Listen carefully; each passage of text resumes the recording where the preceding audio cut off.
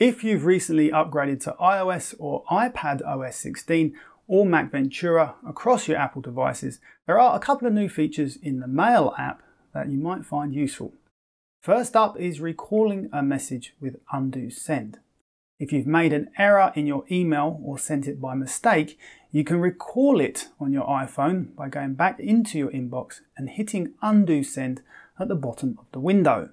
On iPad and Mac, the option is located at the bottom of the sidebar, or on Mac you can also press Command Z or Command Z to undo send. By default you have 10 seconds to undo send, but you can increase this to 30 seconds by opening up the Settings app, scrolling down to Mail, and choosing Undo Send Delay. On Mac you'll find the option by clicking on Settings from the menu and choosing Compose. Next up is scheduling an email. If you don't want to send your email immediately, you can now long press on the send button to send it later. Apple offers a few different time options, or you can set your own custom time by clicking Send Later. Having chosen your time, hit Done. Your email will now be held in a new folder called Send Later, and you can adjust the time by clicking Edit. Apple always applies the current time, so by clicking Done, it will cancel the scheduled time and send your email immediately. Otherwise, you can update the time manually. On Mac, the scheduled send options are found by clicking the little drop-down arrow next to the Send button, but the options are exactly the same as you find on iPad and iPhone. If you don't have time to respond to an email immediately, swiping right has always provided the option to mark it as unread, which I frequently use to remind myself that I do still need to respond to the email. Well, now Apple has gone one step further by adding an additional option called Remind Me, which, like with scheduled send, now allows you to set a time to remind yourself about an email. Again, you can choose one of Apple's suggested times or set your own. Setting a time creates an additional Remind Me folder in the sidebar, and when the time you set comes around, your email will jump to the top of your inbox and you'll receive a notification. To activate this option on Mac, you can right-click on the email and choose Remind Me from the context menu. The Mail app now will automatically recognize if you've asked for a response in an email, and it will alert you if you've not received one. You can see how this looks when I open up an urgent email I sent to my boss asking him to contact me. By clicking on Follow Up, you can send a further follow-up email. By default, you will receive an alert if you've not received a response within 3 days, and your email will move to the top of your inbox as a reminder.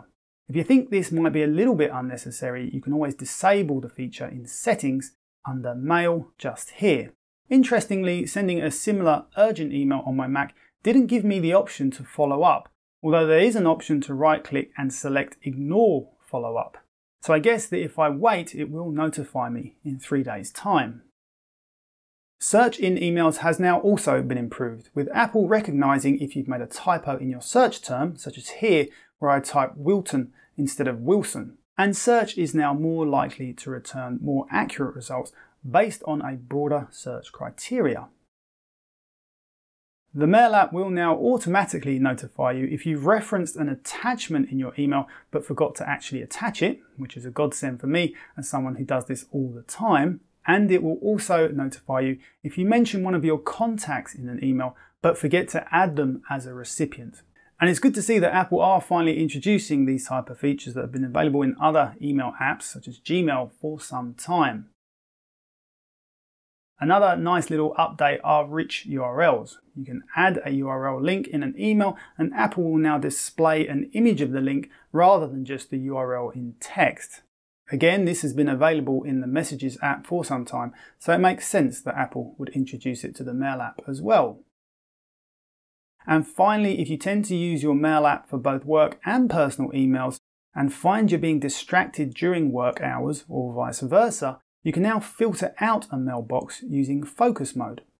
Open Settings, scroll down to Focus and choose a filter template from the list, or create a new one by clicking on the plus icon in the top right corner of the app.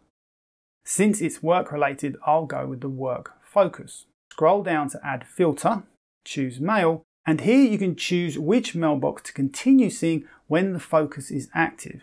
To me, this is slightly counterintuitive. I would have thought you select the mailbox you don't want to see, but it's actually the one that you do want to see.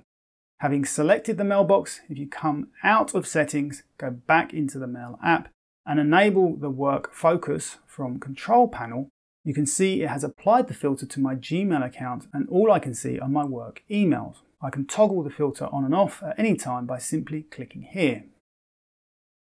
So those are some of the new features in the Mail app introduced in iOS and iPadOS 16 and Mac Ventura. If you're wondering what the timer was in the top right corner of the video, well, on this channel I aim to get straight to the point, creating shorter videos that give you just the facts without any extra fluff. If that's something you appreciate, then please do give me a like and subscribe for lots more quick tutorials on all your favourite apps and devices. If you have a question or a recommendation for a video, I would love to hear from you, so drop it in the comments section below.